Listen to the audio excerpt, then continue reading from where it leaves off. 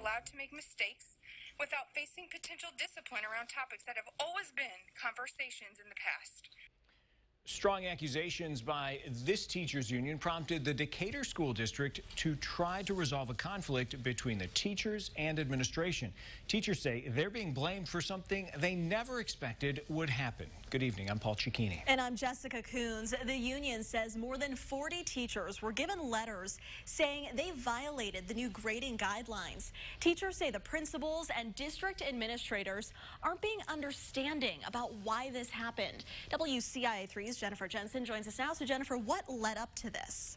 Jessica, all of the classes have been taught remotely since the start of this year because of the pandemic. So at this week's meeting, school board meeting, more than a dozen teachers spoke about how challenging this year has been and how they believe the district is not supporting them through that.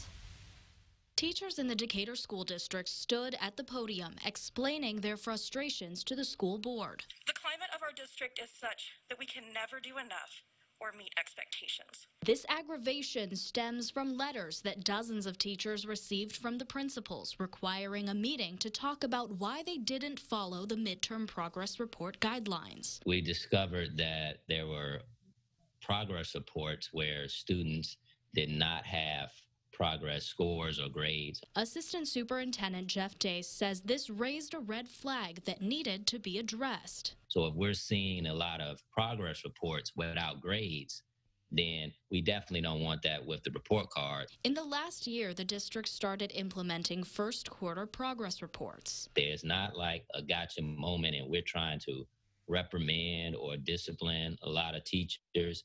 We just want improvement. And at the same time, we have to be giving a clear picture to our parents that this is how your child is progressing throughout the quarters and throughout the year. But instead of being sent letters, the teachers and the union representative hopes the district will be more communicative and understanding of the challenges they and their students are going through. Number one, to feel supported. Two, to be able to do what we do best, teach students, give them what they need. And I would say three is grace. We're in a pandemic. We're teaching virtually, which none of us have ever done before. And nothing is scripted. Nothing is easy. Some of those letters have been recalled since Tuesday night's meeting. The assistant superintendent says no teachers have been reprimanded or had any strikes against them in their files because of this. All right, interesting, Jennifer. Thank you. Now, when we asked the assistant superintendent what they plan to do about the teachers' concerns moving forward, he said they will remain open about communication with them with future conflicts.